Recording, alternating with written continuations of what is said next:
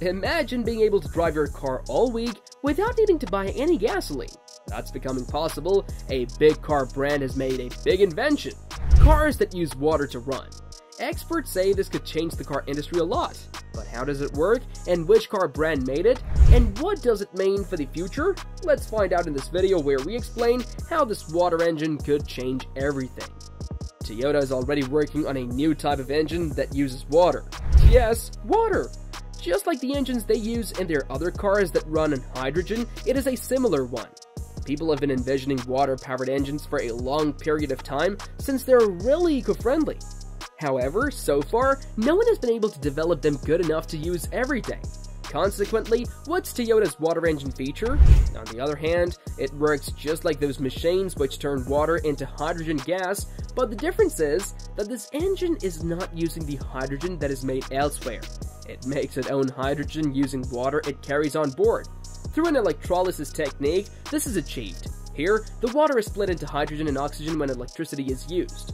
The best part? The hydrogen in the vehicle can be stored in the water tank, hence there is no need for a heavy and expensive fuel tank as is common with other hydrogen-powered vehicles. This in turn gives Toyota the opportunity to have a water engine that is lighter and more practical for daily use. It is fun to imagine the extent to which these new innovations may affect the way we perceive vehicles. Hydrogen and water engines have some similarities in how they work in the course of fueling cars. The hydrogen, which has been taken away from the oxygen, is injected into the engine, similar to the way compressed natural gas works. To achieve this, however, the engine components must be stronger because hydrogen is very dangerous when it blows up. The good part? What is more, their emissions are at least 90% less than those from conventional engines, as is the case with electric cars. And the fact that they can be refilled only with water is another advantage, which is also cost-effective. Moreover, if these engines get popular, we can end the dependence on oil. The only occasion where fossil fuels might still be relevant is for huge machines or power plants purposes. So, we can't forget about wringing out metals from the crust of the earth for car parts, which is a very bad thing for the environment. It renders the surrounding area of mines unbearable for human inhabitation. The water engines may be compared with hydrogen combustion engines, as well as those that we call zero-emissions vehicles, which are also known as FCEVs. In most cases, the water engines are more efficient than the other types. It is simple to store water, but hydrogen storage is not easy and costly. Hydrogen is a gas which can easily escape through the tank. That's why the tank should be perfect. This implies that tanks for hydrogen need to be taken care of specially, and the expense of maintaining them being high. However, the storing of hydrogen outside the car is also a challenge and a costly one, as it is to be maintained under the right conditions and in special containers. It can be bought at a store, or even if you know how to, you can make it at home.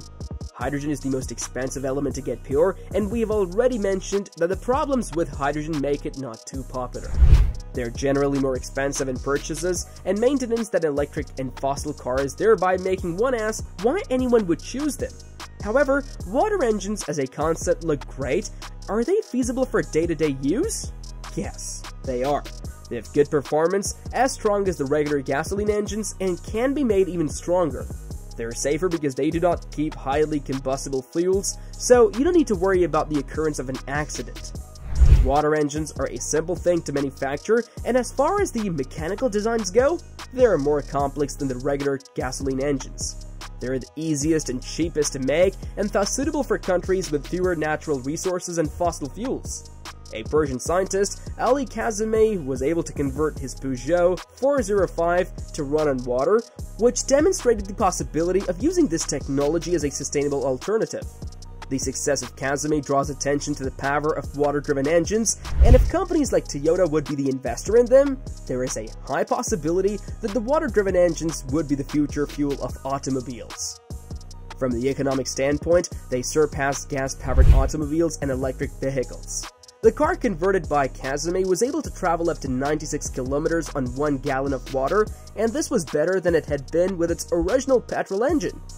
The fact that water-powered engines can reportedly go over 80 miles per gallon without losing power hints at a drastic decrease in running costs that would be otherwise impossible to achieve. Water engines may be the future of vehicles, but now there are some problems that need to be solved. At this moment, these engines have not yet been mainstreamed, and no other car manufacturers are advancing them. That makes us wonder, are water engines the real future alternative or not? Well, it is not as easy as that, you know? Water engines in their previous reputations have had issues. The first issue that comes to mind is stability. A lot of prototypes that have been built don't work properly, and they're not very practical, and therefore, they're not usable in daily life. Firstly, there is the safety factor. Splitting water into hydrogen and oxygen is associated with water being used as fuel. This way, we feel scared of using these cars. Hydrogen is a safety nightmare, as a simple leak can be extremely hazardous. However, even if Toyota made the safest car you could ever imagine, which runs on water, other big guys such as lithium miners, battery makers, and of course oil companies will do their best to stop Toyota. Through the use of water as fuel, the extent of fossil fuel usage in rare elements like cobalt and lithium will be greatly reduced. This will possibly be one of the most powerful disruptions in the industry that could bring down the world's most profitable companies like Rio Tinto. In other words, these companies would be going all out to prevent the progress of such engines. Don't believe it? There are rumors they achieved that about 25 years ago with the first fully working water-powered car. Stanley Allen Mayer, the inventor of the car, claimed he was constantly in danger and received threats from people likely connected to oil companies, threatened by his water engine. He even said he was offered millions to destroy his car and plans and never speak of them again. Nevertheless, Mayer endured this pressure and even dared to compete with big oil firms.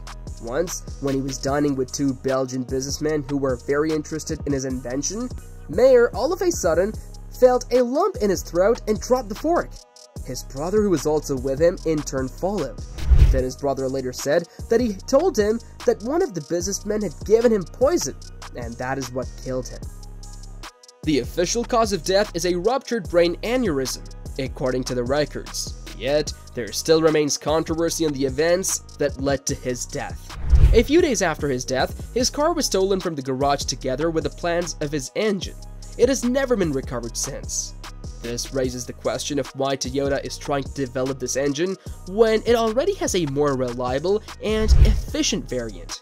They could be developing it, however, such activities are usually classified and therefore, the lack of public information may be the reason.